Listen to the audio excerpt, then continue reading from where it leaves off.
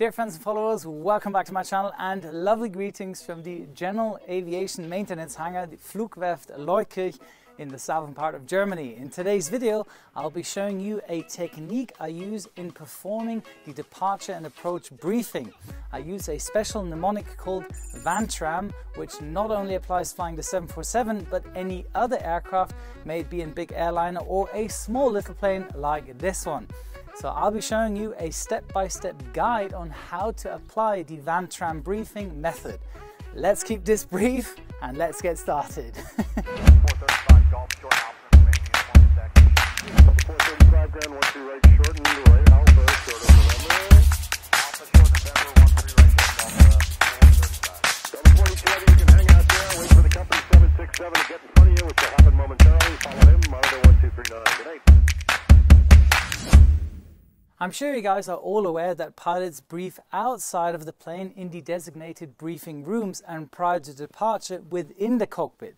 Today I want to focus primarily on the departure and approach briefing within the cockpit, as in my opinion they are very important on a day-to-day basis, besides the emergency briefings such as takeoff and engine out briefings. Now, instead of just rambling words at your colleague, try and set up a little checklist on the topics you want to brief him and in a sensible order.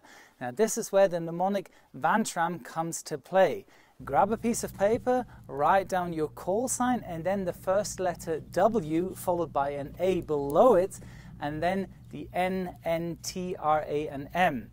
Then take the time to make a few notes besides every letter. Now you've completed all your pre-flight setup and checklist and you are now ready to brief your captain before requesting pushback. So the first letter is W and stands for weather. Now during your briefing in the briefing room, you made a few notes on the weather situation at your departure airport and you've just received the latest 80s weather. Now mention the highlights such as gusts, crosswinds, potential tailwinds on takeoff, wind shear reports, visibility of obstacles, thunderstorms in the vicinity, runway contamination such as water or snow, and if so, does a low temperature affect my takeoff performance as engine anti-ice is required. If de-icing is needed due to prevailing weather, mention where the de-icing platforms are and that you have the required checklist at hand. If it's a sunny day and nothing worthy to mention, you can just tick the weather off by just saying CAVOK. Next letter A, which stands for aircraft. Now mention the type of plane you are flying that day. An Airbus A319 handles differently at rotation speed than a heavy Airbus A321. Make your captain aware of that. Many airlines fly different types of planes, often on the same day. Also mention the engines. I fly two different types of planes, the 747-8 with the more modern GEnx engines, and the 747-400 comes with two different types, either the Rolls-Royce or the General Electric CF6 engines. Highlight the differences, such as engine start procedures, and if you are above 5,000 feet or a temperature above 35 degrees, a single engine start procedure is required. Mention tech log entries or minimum equipment list items that could impact your departure on the climb out phase or require a PAX off departure due to performance reason. Address it. Next letter is N and stands for Notice to Airmen, short NOTAMs. I highly recommend you bring a text marker to your briefing before heading out to the plane. NOTAMs can be as long as 15 pages. Use a text marker and circle on or highlight the points that are affecting your departure or the flight plan routing. They are called a highlighter for a reason. Make your captain aware of maybe a closed taxiway, inoperative VORs, runway closures, etc. and physically show him what you have highlighted. The second letter N stands for noise abatement procedures. When can we start the APU? Are special engine startup procedures in place? Is there a special noise abatement routing to be flown?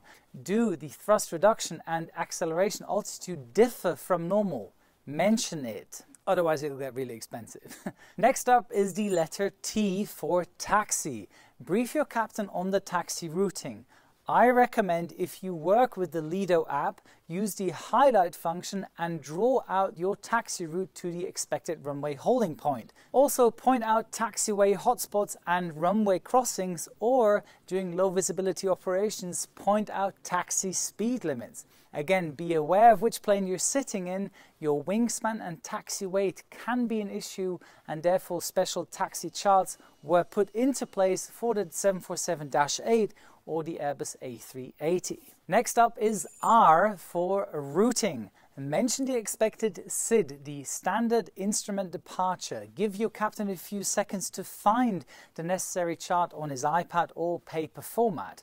Brief from the box, meaning read the route point for point from the FMC, including altitude constraints, speed restrictions, initial climb altitude, transition level, minimum sector altitude, which radio aids you've inserted into the radio navigation page, and why, and point out the pre-selected radar frequency and when to contact it, and last but not least, mention the routing for the engine out departure and what your plan of action looks like.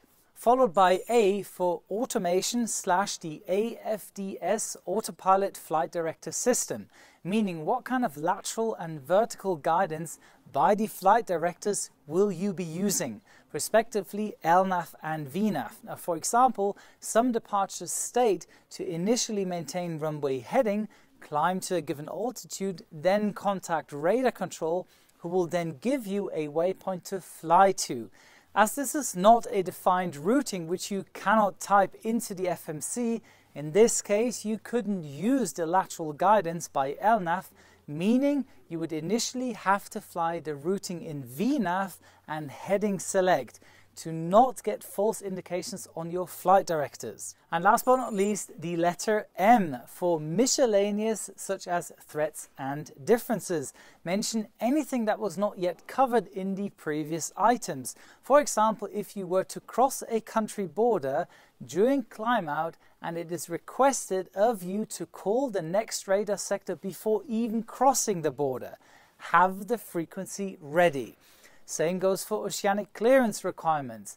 At some airports, you get the clearance on ground prior to takeoff, so be ready for that. And if it's your first time at the airport, meaning you are unfamiliar with the airport layout, the geographical layout, procedures, etc., mention it. It's nothing to be ashamed of, but notify your colleague about it. As a passenger pilot, mention crew-related procedures in case of an emergency.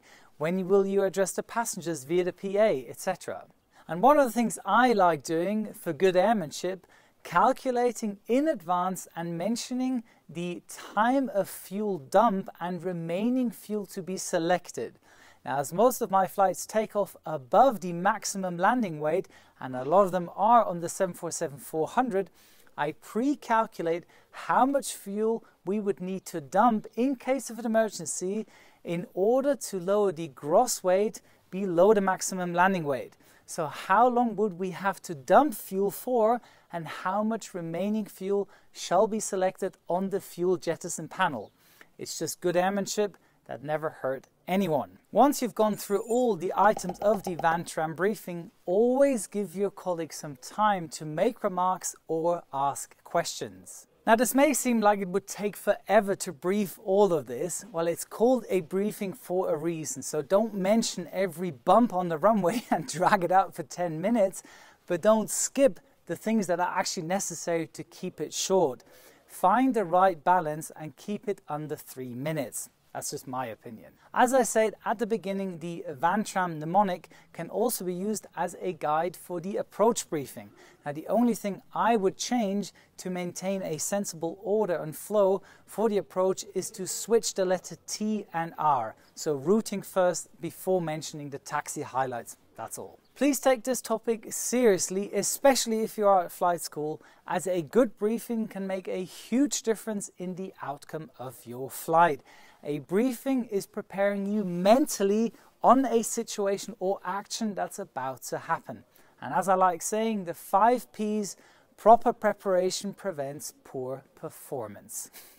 Now, I'm not saying that the WANNTRAM mnemonic is for everyone, but please try it out on your next flight, or if you are practicing on a flight simulator, and you'll see you'll get better at it over time. That's it for today. Thank you very much for your time. Here's your checklist for today. Subscribe to my channel, check. Activate the notification bell, check. Follow my Instagram account, check. And don't forget, a good pilot is always learning. Wishing you all the best. See you next week. Your Captain Joe.